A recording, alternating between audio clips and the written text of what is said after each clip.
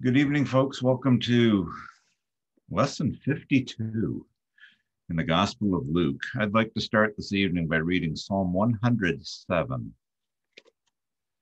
because it has some elements in it that tie into what we're going to be discussing this evening.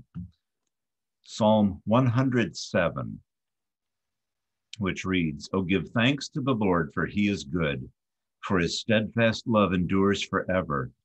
Let the redeemed of the Lord say so, whom he has redeemed from trouble and gathered in from the lands, from the east and from the west, from the north and from the south.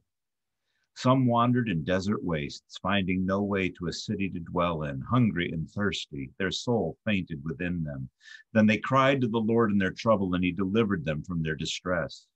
He led them by a straight way till they reached a city to dwell in. Let them thank the Lord for his steadfast love, for his wonderful works to the children of man. For he satisfies the longing soul, and the hungry soul he fills with good things. Some sat in darkness and in the shadow of death, prisoners in affliction and in irons, for they had rebelled against the words of God and spurned the counsel of the Most High. So he bowed their hearts down with hard labor. They fell down with none to help.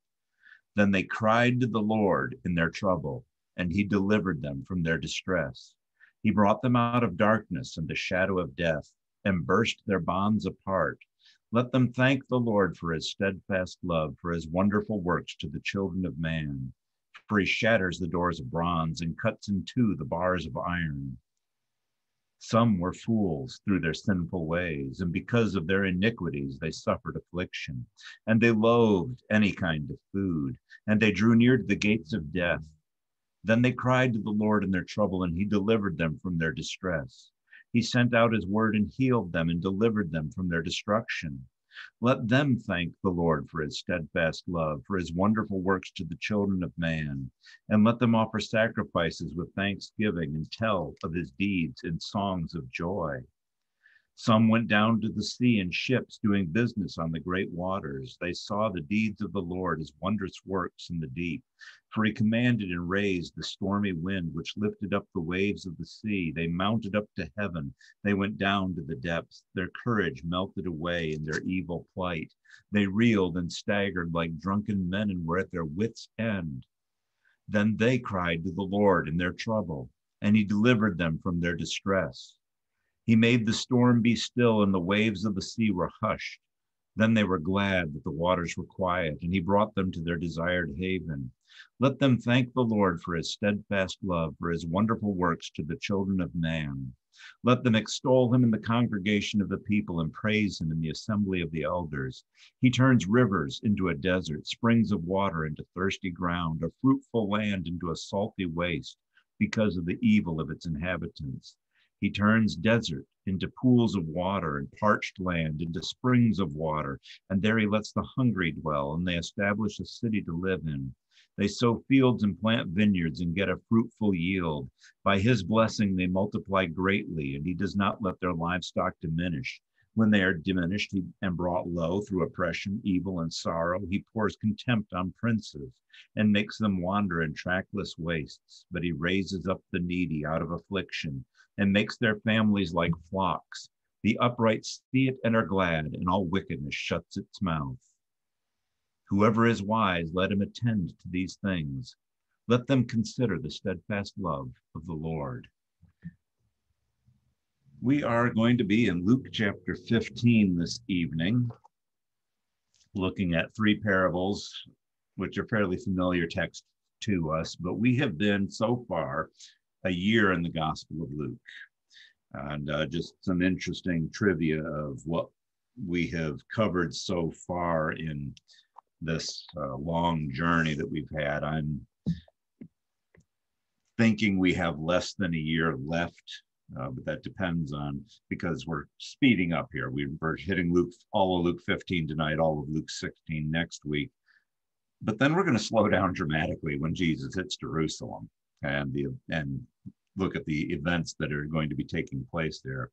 We're about 65% of the way through the book, if you want math. And math isn't really my strong suit, but I can give you a quick Reader's Digest version of what we've looked at so far to date. Chapter 1 of Luke, we have the prophecy of John the Baptist's birth. We have the prophecy of Jesus' birth, and then John the Baptist is born, named by his father Zechariah, and then Zechariah gives that long prophecy about what John is going to do in making a people ready for the coming of the Lord in the person of Jesus.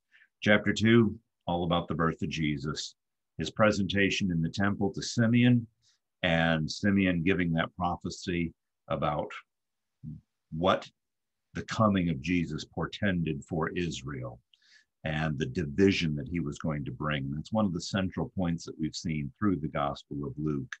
And then the childhood of Jesus and his parents losing him in Jerusalem, traveling a day away and not knowing they left their child behind, and finding him after 3 days of searching as he's sitting in the temple and speaking with the religious teachers there.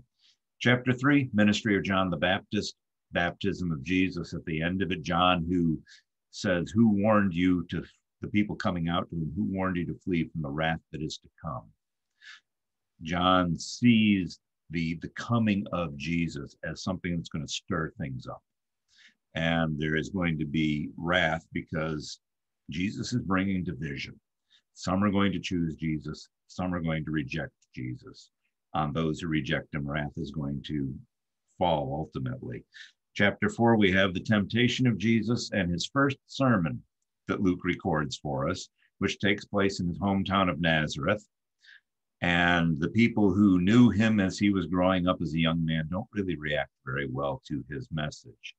They take him outside the village to a cliff and they are about to throw him over the edge, but Jesus eludes their grasp and leaves and goes on to Capernaum, where in chapter 5, he chooses his first disciples, Peter and James, John, Andrew, the ones there who are fishing. And then later on in chapter 5, Levi, who's sitting at his tax booth. And Jesus says to him, follow me. And Levi gets up, leaves everything, follows Jesus, and then hosts an enormous party for Jesus, inviting other tax collectors in. And this is the first encounter we have with the Pharisees, who ask the disciples, what are you doing? Why are you eating with tax collectors and sinners?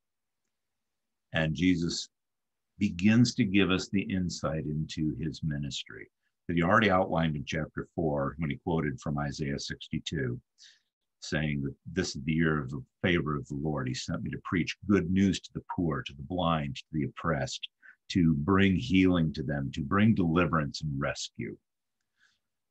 And Jesus tells the Pharisees that the well don't need a physician.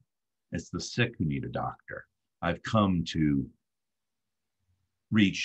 teach and save those who are lost. I've come to seek and save those who are lost. Chapter 6, we have the Sermon on the Plain, which is very similar to Matthew's account of the Sermon on the Mount, only much shorter than what Matthew gives us. And we find great crowds made up of 3 components. We have the apostles, which he has chosen at the start of chapter 6. We have the disciples, which is the larger crowd, and then the big crowd that's following after Jesus, because Jesus is the new odd thing to come along, and they're curious as to what he has to say.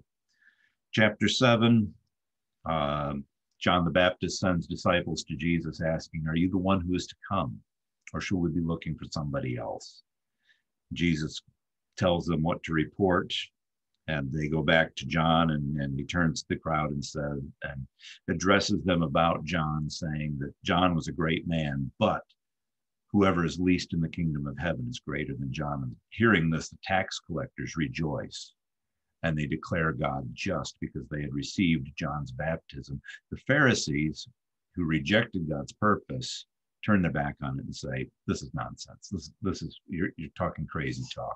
From there, the scene shifts to the house of Simon the Pharisee, where Jesus is having dinner with him, and in comes this sinful woman, standing behind Jesus, weeping, just overcome at being in the presence of the one who is offering forgiveness. And she washes his feet with her tears and wipes his feet with her hair and breaks open that alabaster jar of ointment, that expensive perfume, and anoints Jesus' feet And Simon sitting there scratching his head thinking, if this man was a prophet, he would know who and what sort of woman this is who's touching him, because she's a sinner. And Jesus gives to him the parable about the debtors, the one who owes a whole lot of money, the one who doesn't owe a whole lot of money, and asks Simon the telling question, who's going to love more? I'll let you read the rest of that. Chapter 8, parable of the sower and the 4 different types of soil. After Jesus explains that, there's the stilling of the storm as they're sailing in the boat, and they come to the region of the Gerasenes, where they run into the Gerasene demoniac, who says he is possessed of a legion of demons. And there's that whole encounter there where Jesus expels the demons from the man into the herd of pigs. The pigs destroy themselves. The people of the town come and see Jesus, and they're terrified. And they beg Jesus to leave, go away. They're frightened by what his coming means. The man, the poor man from whom all the demons had come out, he wants to go with Jesus. And Jesus says, no, you go and you tell everybody.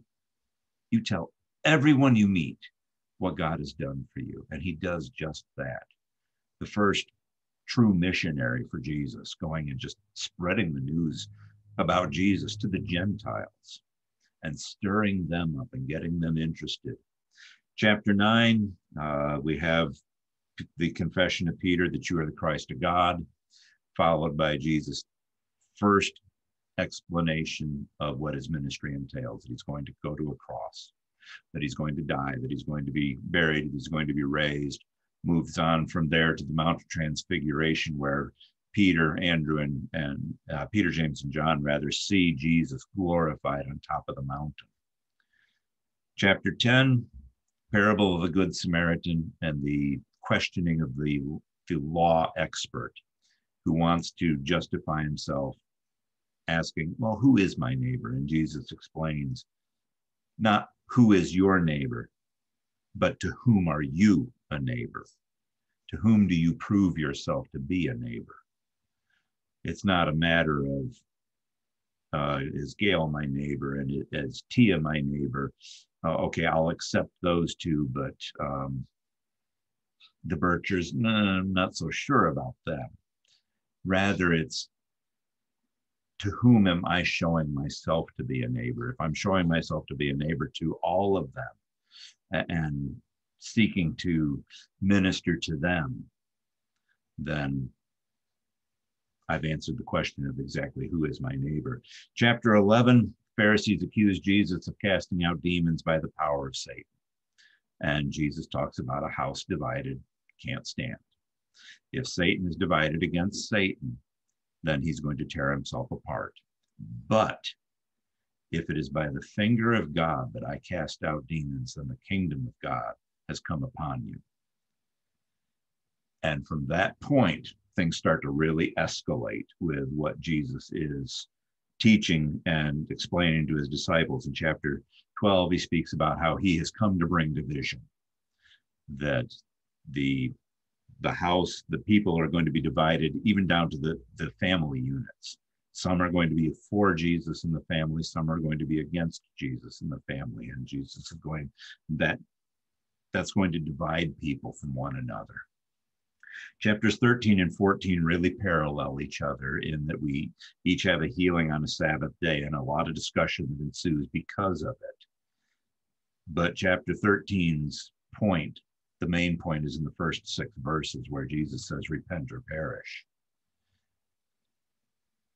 And then what we looked at last week in chapter 14, the idea of counting the cost and making sure you are fully committed, that you're going to stay the course. And then what we're looking at tonight, the parable of the prodigal son, which is a very familiar text to everyone, I should think. So last week we looked at the counting of the cost, where Jesus extends the invitation. We're told, this is after leaving the last dinner that he has with the Pharisee in the Gospel of Luke, that many, the crowd was just coming. Many were coming to Jesus. And he turns to them and says, if you're going to follow me, then here's what it could cost you. here's what it may cost you. It could be at the expense of your family relationships. If you, O wife, are a believer and a disciple in Christ, but your husband wants nothing to do with Jesus, and in fact demands that you stop worshiping him, that causes you have a choice. Are you going to stay with your husband, or are you going to follow your Lord? Hopefully you can do both in an agreeable situation, but in the end, Jesus says you need to make a determination. Where is your loyalty going to be? Is it going to be with Jesus, or is it going to be with husband, wife, son, daughter, mother, father, whomever? Come carrying your own cross. Be ready to give up your life. Be ready to bear whatever shame comes your way, as Jesus bore shame on our behalf. Jesus isn't calling us to do anything that he hasn't already done. Come leaving everything else behind, because there is nothing more important than the relationship that we have with God through Christ. But come counting the cost. Make sure that you're willing to, once you start this journey, that you're willing to finish the course, instead of being the one who lays the foundation of the tower and then you're unable to complete it, you're unable to build, and you suffer greater than mockery. And in the idea of finishing the course that Jesus shares through, if salt somehow loses its savor, if it somehow loses its flavor, it's not good for anything. It gets thrown out.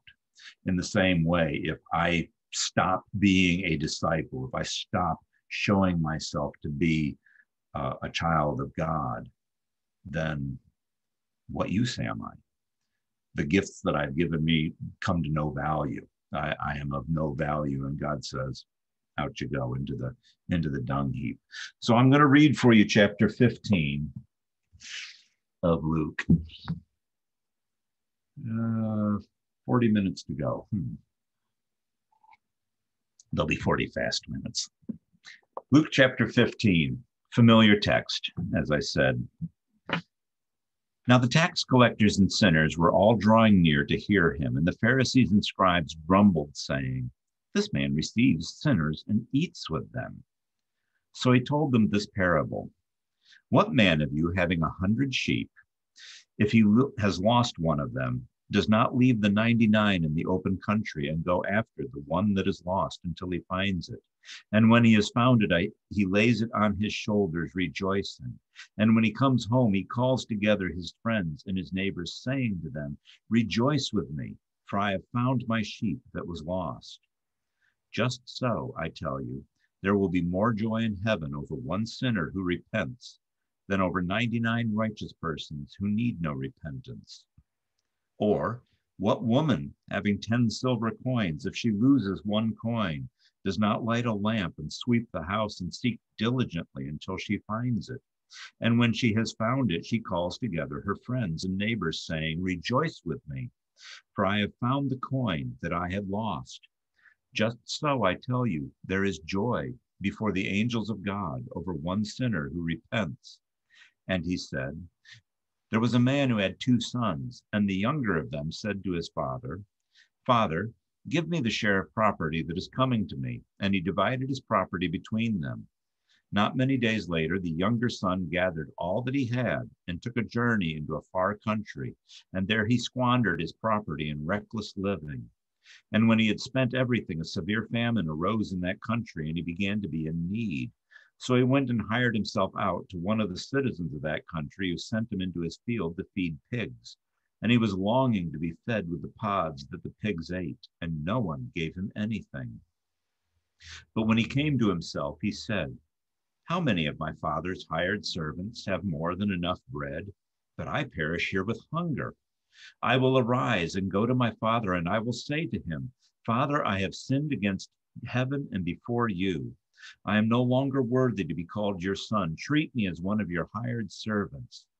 And he arose and came to his father. But while he was still a long way off, his father saw him and felt compassion and ran and embraced him and kissed him. And the son said to him, 'Father, I have sinned against heaven and before you. I am no longer worthy to be called your son.' But the father said to his servants, Bring quickly the best robe and put it on him, and put a ring on his hand and shoes on his feet, and bring the fattened calf and kill it, and let us eat and celebrate. For this my son was dead and is alive again. He was lost and is found. And they began to celebrate. Now his older son was in the field, and as he came and drew near to the house, he heard music and dancing. And he called one of the servants and asked what these things meant. And he said to him, your brother has come, and your father has killed the fattened calf because he has received him back safe and sound. But he was angry and refused to go in. His father came out and entreated him, but he answered his father, look, these many years I have served you, and I never disobeyed your command. Yet you never gave me a young goat that I might celebrate with my friends. But when this son of yours came, who has devoured your property with prostitutes, you killed the fattened calf for him. And he said to him, son, you are always with me, and all that is mine is yours. It was fitting to celebrate and be glad, for this your brother was dead and is alive. He was lost and is found. Some really, really powerful stuff here that I'm going to try to go through slowly, but quickly enough that we can get through all of it. Chapter 14 ends with the statement, he who has ears to hear, let him hear. Well, who comes to hear? Tax collectors and sinners come near to hear Jesus.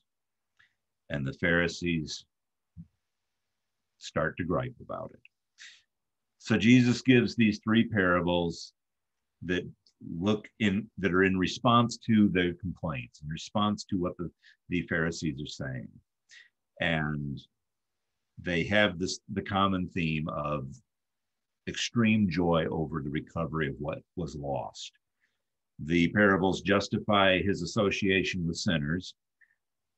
They invite the Pharisees to rejoice with Jesus at the repentance of the tax collectors and give insight into the Father's own disposition or his attitude regarding sinners. God doesn't hate sinners. God loves the sinner and wants the sinner to repent. Christy writes, I get the gold star. All the parables have a lost item in common. Yes, they do. And she saw that before I got to my notes about it. But they have other things in common as well. There's themes running through. There's the need for repentance, and all of those, that's expressed in all three of them, in the sinner who repents more than the 99 persons who need no repentance. And in verse 10, there is joy before the angels of heaven over the sinner who repents. The idea of the necessity for repentance as a precursor to the joy that is going to follow is emphasized. There's the finding of what is lost and the effort that's expended in that, many verses here. And then finally, God's joy. And it's obviously God is the one rejoicing over the thing found in all of these parables. There's God's joy at the recovery of what was lost. And they bear witness to God's indomitable love for us and his joy over repentance and the lengths to which God is willing to go for the recovery of my soul. It reminds me of this line from the song Reckless Love that starts the chorus, oh, the overwhelming, never-ending, reckless love of God. And I think that's apropos here. Some people object to that song and the word reckless in it. I think it's really fitting because all three of these parables highlight actions that, taken from the viewpoint of wisdom and practicality, might be called into question as not wise. These aren't parables about prudence or about wisdom, but rather about the recovery of what was lost and God's singular joy over the repentance of that one sinner, the length that God is willing to go in order to recover that one soul and to bring that sinner back into the fold, into the kingdom, into where he can be saved and be with God forever in eternity. So all three of the parables are given an answer to the grumbling. And it's really interesting. And we have to interpret all three of them, including the prodigal son, in light of that grumbling. The Pharisees object to Jesus sitting down with the tax collectors and associating with them and receiving them and welcoming them and eating with them. So the first two sort of set up the idea that rejoicing over the recovery of what is lost is the appropriate response. And then in true fashion to Jesus' teaching, he turns that on its head with the parable of the prodigal son by underscoring the reaction of the older brother. 20% of the parable of the prodigal son is about the son's actions. The rest of the parable is about the father and his actions and his discourse with the older son. So Jesus is trying to make a point here, and I think it comes clear as we draw closer to that. So sinners draw near to hear Jesus in verse 1. In verse 2, the Pharisees the Pharisees have an issue with this. Jesus is extending welcome to these reprobates, these sinners. This man receives sinners. Not only does he receive them, he eats with them. Can you imagine that? And if you remember when we looked at Pharisees early on in chapter 7, when Jesus came and had the first dinner with a Pharisee, the first meal, Pharisees were very, very picky about who they invited to their meal. As a spoiler, the older son's complaint is, you never gave me a goat so I could have a meal with my friends. That sounds like a fairly exclusive group, a group that does not include his younger brother by any means, may not even include the father. A very specific group of individuals that he wants to eat with. Jesus is called a friend of tax collectors in Luke chapter 7, verse 34. We've already seen that. And I mentioned earlier when we were doing the real quick run through of where we've been and how we got to where we are, the question that is asked of Jesus' disciples, why on earth do you eat with tax collectors and sinners? Tax collectors are a despised group within Judaism. And yet Luke consistently portrays them as receptive to the words of Jesus. And the broad term sinner. Sinner could be anyone from someone who is a very determined lawbreaker to someone who does not practice religion or does not do their religious observance the way the Pharisees or those judging them think they should. If, for example, when I take communion, for some reason, I hold my right arm up in the air and say, praise God. And someone looks at me and says, what's your scriptural authority for that? And I say, well, I have none. They say, well, you're a sinner because you're observing communion differently than I do.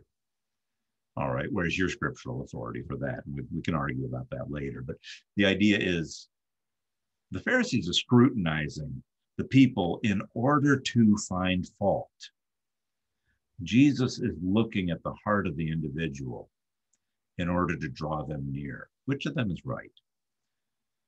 Which of them are you more glad is your Savior? I'll take Jesus, thank you. Because I am never so unclean as to be unwelcome by Jesus or unwanted by him. So he gives us this parable about the man who has 100 sheep. 100 sheep is a really large flock of sheep. And some people raise objection, well, why on earth would the man leave 99 sheep sitting on the hill by themselves? They are not by themselves. No man's going to watch 100 sheep on his own. He's going to have assistance. But that's not pertinent to the parable. In fact, none of these objections here of practicality in the Judean wilderness, the odds of finding it alive are really slim. There are animals around there that eat sheep. Sheep are not known for their woodcraft or their camping savvy. They can't make lean-tos. They can't start fires. They can't even open up a can of beans to eat. Sheep are pretty much helpless if they're off on their own. They need to be with other members of the flock. He might lose more sheep if he goes after this one than the one that's straight. And one guy said you should cut your losses, count your blessings, and go home happy that it was just one sheep you lost. The shepherd doesn't do that. In fact, no one would. Jesus says, what man of you, having 100 sheep, wouldn't go in search of a lost one? This is an extraordinary action. This is something that would be common to the people. And he's drawing on vast Old Testament references to God as shepherd. God is the shepherd of the flock. The Lord is my shepherd. I shall not want. In Isaiah 40, verse 11, Isaiah writes, he will tend his flock like a shepherd. He will gather the lambs in his arms. He will carry them in his bosom and gently lead them, those that are with, and I proofread these slides too, and there's a mistake there. He will gently lead those that are with young, not that are with the young. Ezekiel 34, I want to read that passage to you. It's God's indictment against the kings and the priests who have been ineffectively ministering to his people. And it's sobering scripture for anyone in a position of leadership to read. But in verse 11 of Ezekiel 34, God says, thus says the Lord, behold, I myself will search for my sheep and will seek them out. As a shepherd seeks out his flock when he is among the sheep that have been scattered, so will I seek out my sheep, and I will rescue them from all the places where they have been scattered on a day of clouds and thick darkness. Notice, God doesn't say, if I find them. If. He says, I will rescue them. Paul writes in Romans about how God foreknew those who would be saved. Every single one of them will be saved. There will be, and I've mentioned this before, there will be no empty seats at the feast in heaven. All whom God foreknows and had foreordained for salvation, and we can discuss that at a later date, and Bill can teach us exactly what it means, foreknowledge and predestination and all those other fancy terms. All of them are going to be rescued because God will find his sheep, and that should give us great comfort. And it says in verse 13 in Ezekiel 34, I will bring them out from the peoples, gather them from the countries, and I will bring them into their own land, and I will feed them on the mountains of Israel, by the ravines, and all the inhabited places of the country. I will feed them with good pasture. On the mountain heights of Israel shall be their grazing land. There they shall lie down in good grazing land with rich pasture, and they shall feed on the mountains of Israel. I myself will be the shepherd of my sheep, and I myself will make them to lie down, declares the Lord. And verse 16 is really one of the key verses. I will seek the lost, and I will bring back the strayed. I will bind up the injured. I will strengthen the weak. And the fat and the strong I will destroy. I will feed them in justice. God will find his sheep. He is the good shepherd, as Jesus says in John chapter 10 and verse 11. So the man finds his sheep, his lost sheep, and Tia has a miniature sheep in her arms there that needs shearing. The man finds the sheep and says, rejoice with me. Rejoice with me. I've found my lost sheep. Here's the first hint. Here's the first insight into God's joy at the return of the one that was lost. In the same way, the Father's joy over the returned sinner is shared by those in his presence, but not everybody, right? Not everybody is rejoicing. Simon the Pharisee didn't consider himself to be a debtor when Jesus gave that parable about the two people who owed differing sums of money. Simon saw himself outside that illustration. He wasn't. Jesus was pointing right at Simon as he's giving this parable. The Pharisee who's in the temple praying with the tax collector standing behind him thanked God that he was not like other sinners, meaning that he doesn't need repentance, or so he feels, so he thinks. He thinks himself righteous. And because of that, he doesn't need the repentance that God is offering. What woman, having 10 silver coins, if she loses the coin, doesn't diligently seek until she finds it? Many women were in the crowd. Many women were following Jesus. And so he's not excluding them from the kingdom at all. The silver coin is it's strange. Luke uses the word drachma rather than the term for denarius, which the denarius replaced the drachma, but it may be that Theophilus, who he is writing to, Luke chapter 1, verse 1, he's writing to this official, this man, that he might have certainty about the things that he's been taught. He may be more familiar with the drachma, that it was a day's pay. It was the cost of a sheep, ironically, because we just had a parable about sheep. An oxen cost 4 drachma or 4 denarius. She goes to an awful lot of effort to find this coin. Some have said, well, maybe it was a coin from the headdress that would be a woman's dowry, but those headdresses had like 50 coins and were the property of a wealthy woman. Here's a woman who doesn't have a window in her home because she has to light a lamp to find the coin. There's no other light source coming in unless she's doing the searching at night.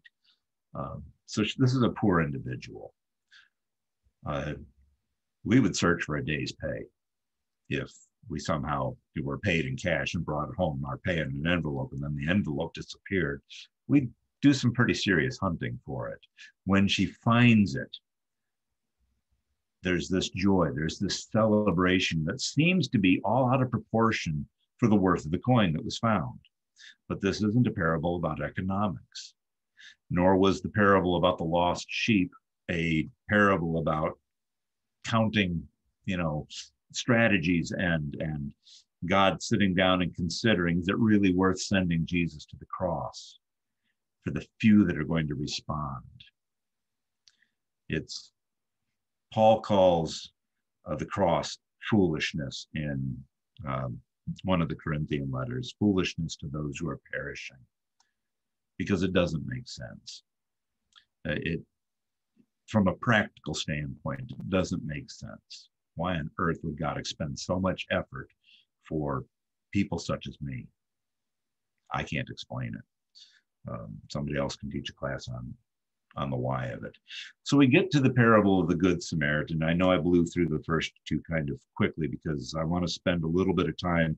I don't want to look at the son, the wastrel son, as I call him, maybe not on this slide, but on another one.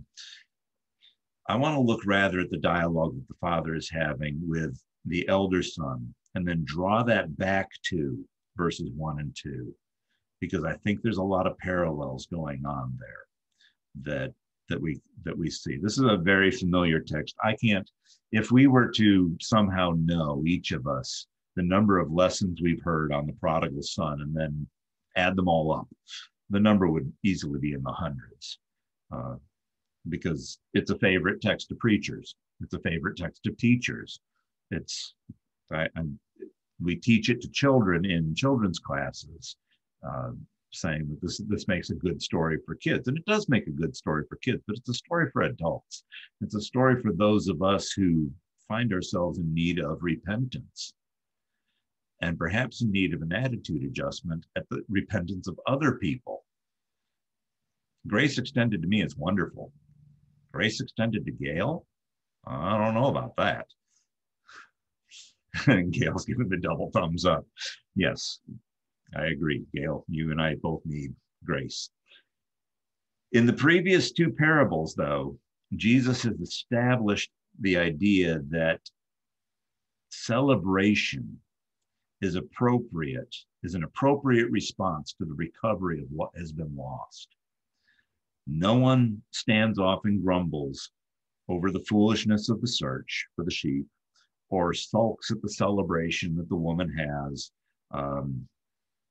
when she finds her coin.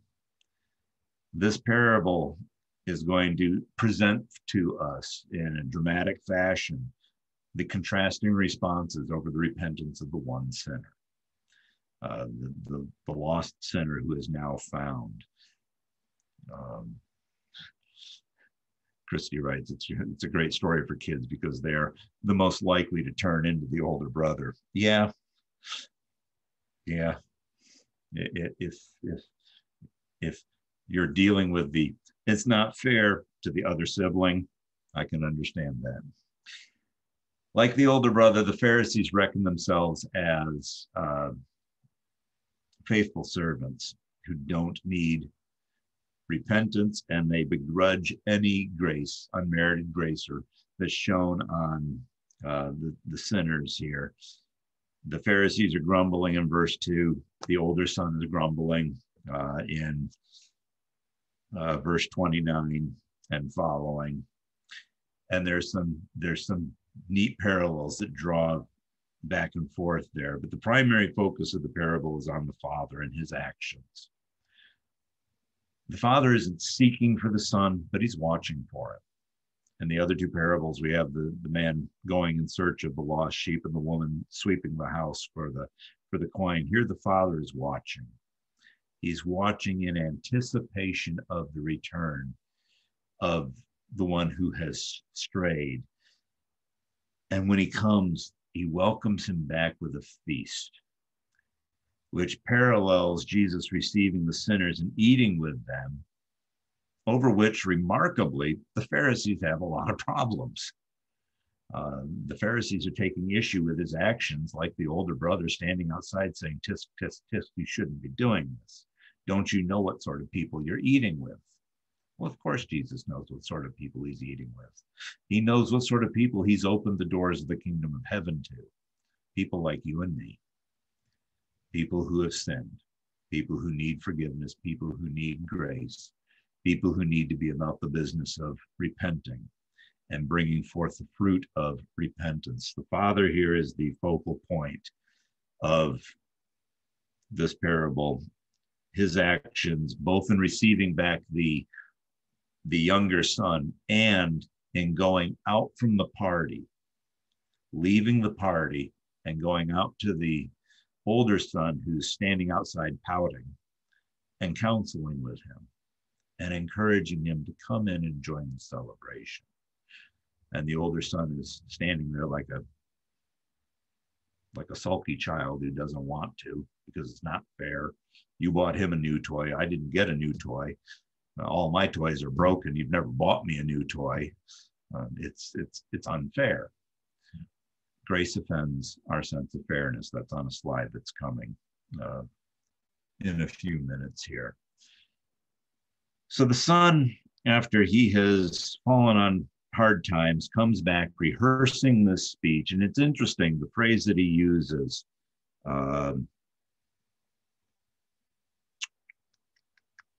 In verse 18, I will say to him, Father, I have sinned against heaven and before you. That only appears one other place in the entire Bible.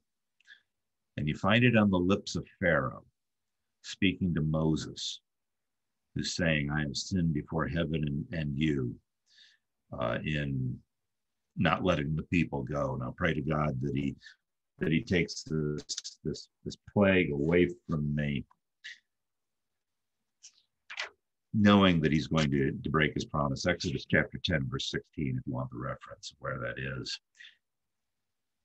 And so he rehearses the speech and he comes back to the Father and only gets part of it out. As soon as he confesses his unworthiness to be called a son, the Father takes over. Won't hear the rest of it. Has nothing done. You just hush up. And there's another mistake. Takes over from there, not form there.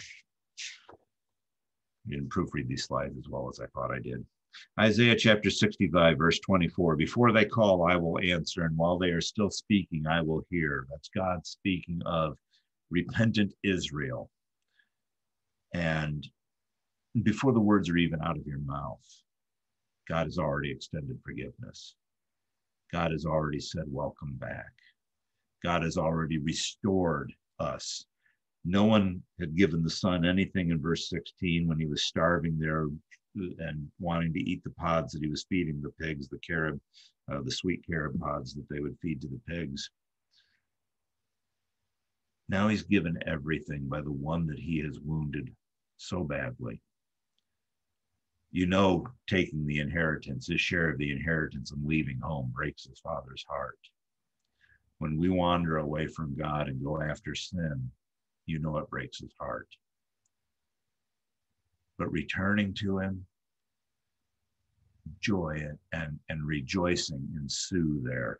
And God gives us everything. Remember what David says in Psalm 51, restore to me the joy of your salvation. The joy of your salvation, the joy of being counted as one of your children, the joy of being accepted and welcomed in your presence. There's joy in our salvation. The Father has no intention of letting the Son work his way back into his favor. He's going to restore him.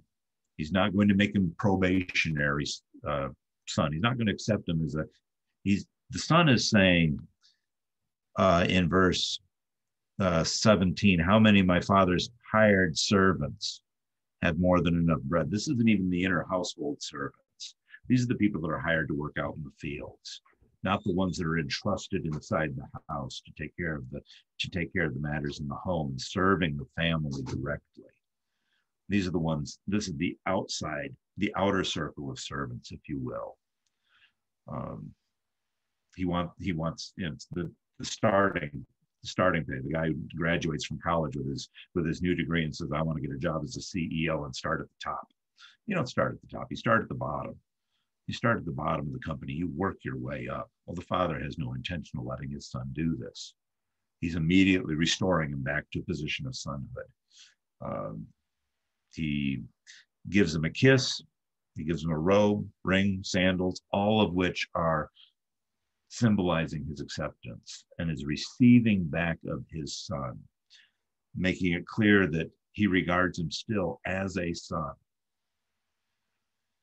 When you go to God in prayer for the 420th time about a certain sin, saying, Father, please forgive me, he doesn't say to you, okay, you know what? I'll take you back on a probationary basis. I'll take you back, I'm cutting your pay in half. I don't know what half of eternity is. Chad's a very smart individual. Maybe Chad can figure out what half of eternity is. Probably still eternity, right? Yeah. Chad says half of eternity is eternity, so I'll take half pay. Thank you. The older son, though, is the interesting character here. He belongs to the category of people who think they don't need repentance, and therefore they don't repent.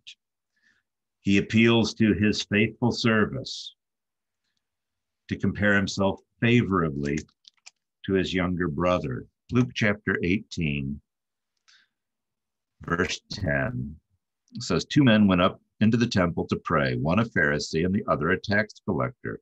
The Pharisee, standing by himself, prayed thus, God, I thank you that I am not like other men, extortioners, unjust, adulterers, or even like this tax collector, comparing himself favorably to someone else.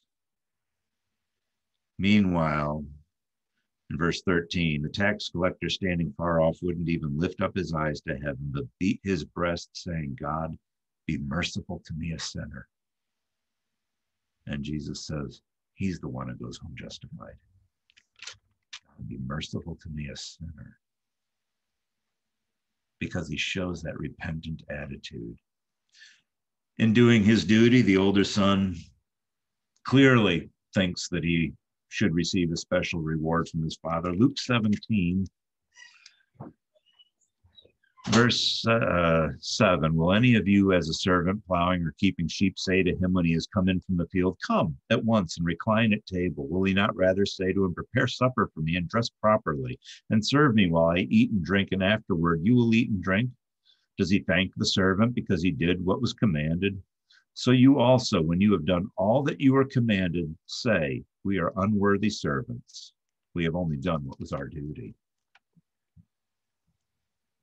Can I really go to God with my resume and impress him?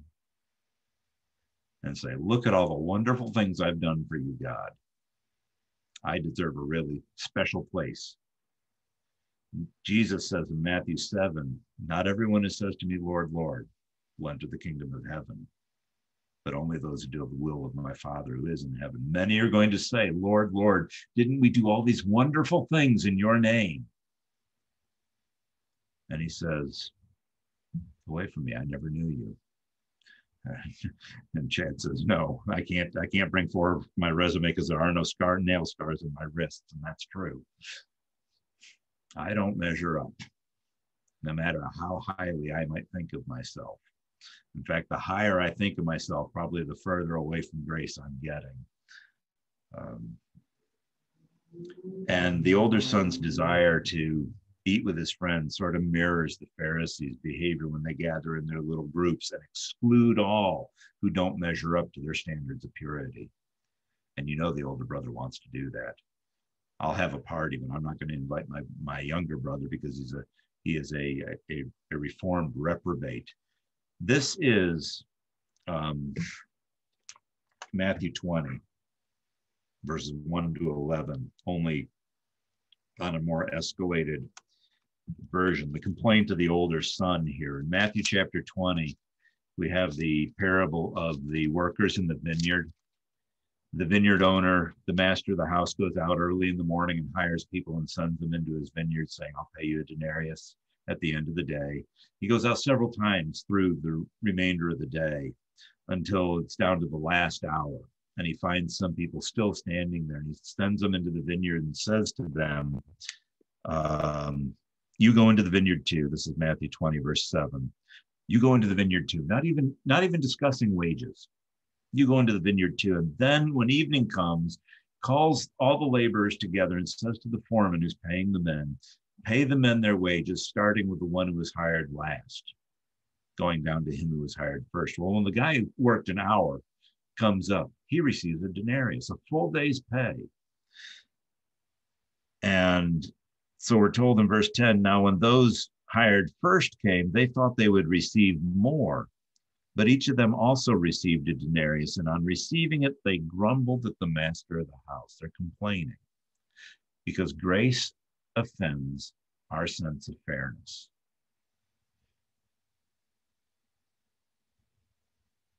Because we're on the inside, right? We've received grace. Grace is wonderful if I'm receiving it. But hasn't that brother gone forward 5 or 6 other times in the past confessing this same sin? Shouldn't we spend some time talking to him and questioning the veracity of, or the sincerity of the repentance he's showing here? One writer writes this bit here that I have. Christianity and Judaism have clear provisions for the restoration of the penitent returnee. But where does it say that such provisions include a banquet and dancing? Yes, let the prodigal return, but to bread and water, not a fattened calf. In sackcloth, not a new robe. Wearing ashes, not a new ring. In tears, not in merriment. Kneeling, not dancing. Has the party canceled the seriousness of sin and repentance? And the answer to that obviously is no. But Jesus is telling this parable in answer to the Pharisees who are complaining because Jesus is receiving the tax collectors and the sinners, and saying, he's going to make the point in Luke 19 when he sits down with Zacchaeus, and the Pharisees are standing outside complaining that he's eating with a tax collector, and Jesus is going to say, this man too is the son of Abraham. He's your brother. Rejoice, because salvation has come to this house today. He doesn't say rejoice, but he does say salvation has come to this house today. The implication is the Pharisees should rejoice that the tax collectors and the sinners are coming to repentance. But instead they're saying, no, not at my table you aren't. This is a table for pure people. Well, let me tell you, if heaven's only for pure people, we might as well end class right now. We're only pure because Jesus makes us that way, because we're covered with the blood of Jesus. Is it possible that we do not fathom God's intense love for us and the joy that he has, his degree of joy over our own repentance? Do we have the attitude of the older brother and say, well, so and so isn't deserving? None of us are deserving. We're all sinners saved by the grace of Jesus. The ground is level with the cross. None of us are more righteous than or worse sinners than anyone else. We're all equally guilty under sin, the wages of sin being death. None of us are deader than others. Neither are any of us more saved than others. I'll have eternity in heaven with God. Gail isn't going to have eternity plus 3 weeks for good behavior. That's eternity is eternity. Next week, we'll be looking at Luke chapter 16. I'm going to stop the share and stop the recording and invite you guys to